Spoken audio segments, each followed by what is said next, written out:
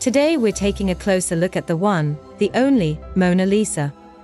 This iconic painting was created by the masterful Leonardo da Vinci in the early 16th century, and is considered a masterpiece of the Renaissance era. But what makes this painting so special?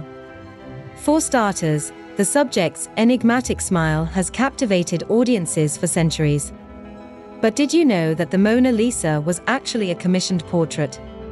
That's right, the woman in the painting is believed to be Lisa Gherardini, the wife of a wealthy merchant.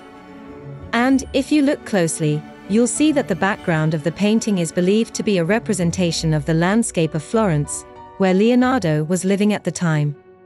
He used oil paint on a poplar panel for this painting. But let's talk about the man behind the masterpiece, Leonardo da Vinci. Not only was he a master painter, but he was also an inventor, engineer, and scientist.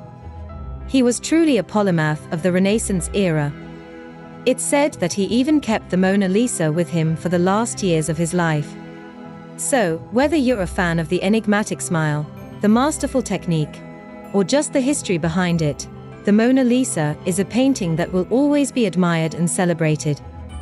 Give this video a thumbs up if you're a fan of this painting, and don't forget to subscribe, and hit that bell icon to be notified of other art explorations by How Great Thou Art.